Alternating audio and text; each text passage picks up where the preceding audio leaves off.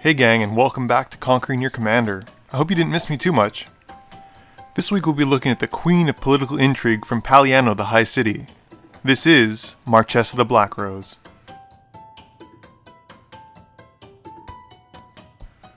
Costing a meager 1 colorless, 1 blue, 1 black, and 1 red, Marchesa is a 3 power, 3 toughness human wizard that's a force to be reckoned with.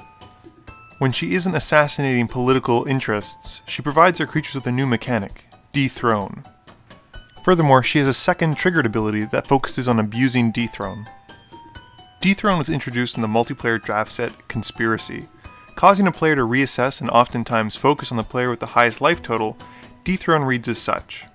Whenever this creature attacks the player with the most or tied for the most life, put a +1/+1 counter on it. Although you lack a lot of ways to put counters or move counters on creatures, which you'd find in parries like Simic, Marchesa does a decent job of it herself. Besides, killing an opponent is one of the best ways to win, and from the get-go, it's pretty clear that Marchesa is going to want to swing with your creatures. In this episode, we're going to look at the typical style for Marchesa, which plays more as a Grixis aggro or Grixis good stuff, but I feel like there's enough content to do a later video on Marchesa, in fact. We'll come back to that another time though. Now that we know what she does, what she wants to do, and how she does it, let's look at some cards to help us get there. So we're going to start off strong with these next 3 creatures who I'll be introducing as a group. It's an interesting combo, and one that isn't always the easiest to assemble, but it can win you games outright. Like some of the most broken things in EDH, this combo is prominently built around Necrotic Ooze. Essentially, what you need to do is have Ooze on the field with a haste enabler, and then use Buried Alive to place Kiki-Jiki, Grimgrin, and Sage of Hours into your graveyard. First, you'll use Ooze to make a copy of itself using Kiki-Jiki's ability. Next, we sacrifice the copy to the original using Grimgrin's ability to untap himself and give himself a counter. We then do this a million times and take off all those counters to take infinite turns with Sage of Hours ability. It's a little convoluted and can take a lot of setup, but it's a really fun way to win. Marchesa the Unhallowed is also a great card to run in the deck, as he provides creatures, assuming they aren't human, one of the easiest ways to get counters placed on them, by killing them. Marchesa wants to attack and get the counters on her creatures, but she also wants them to die so you can get repeated enter the battlefield effects or activated abilities. Marchesa is here to help us to that end. Sage of Fables provides a lot of our most important creatures with +1/+1 counters as soon as they hit the field. She also doubles as a source of reusable card draw and a way to remove counters if Marchesa is not out but Marchesa is. Glenalenja Archmage works well in tandem with Sage of Fables. She can basically act as a source of unlimited non-creature spell counters provided you have blue mana to pay for her ability, as when she comes back with Persist, she also gets the +1/+1 counter from the Sage of Fables. This essentially negates both of them, causing her to revert back to her natural state. Lastly, Treasonous Ogre was introduced into Conspiracy, and his ability to pay life for mana can help us lower our life total if we become the highest. This is an important role in any Marchesa deck, as we never want to have the highest life total at the table. Marchesa is going to be running a heavier than usual creature base, as her abilities are so focused on them. This doesn't mean she doesn't have space for other spells, but we have to make sure that they're great.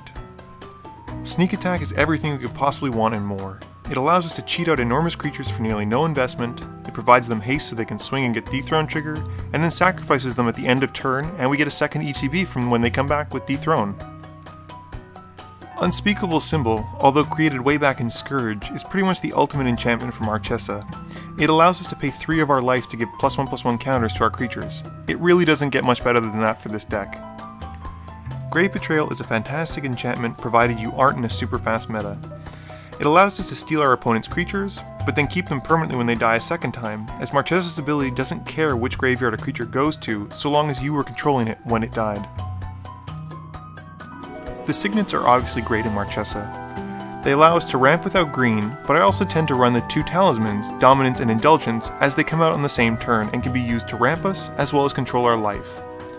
They work similarly to the Painlands, which I would also recommend including. You're going to also want to consider running a few of the altars, but things like Culling Dice and Spawning Pit work well on the spot as well.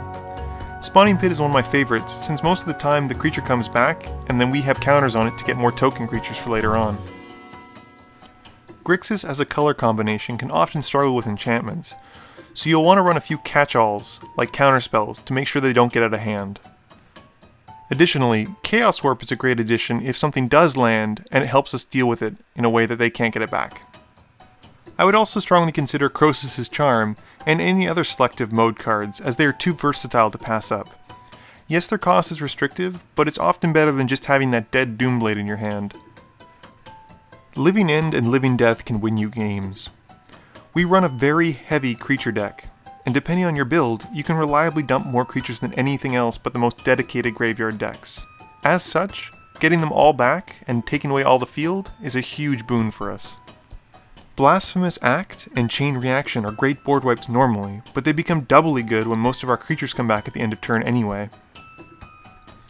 Mark of Mutiny is a fun pet card. Like I mentioned earlier, if we control an opponent's creature when it dies with a 1/1 counter on it, Marchesa doesn't care what graveyard it goes to. The creature comes back to us at the end of turn. Naturally, we could always play steal spells and then attack with them, but Mark of Mutiny can completely bypass the need to attack for only 3 mana.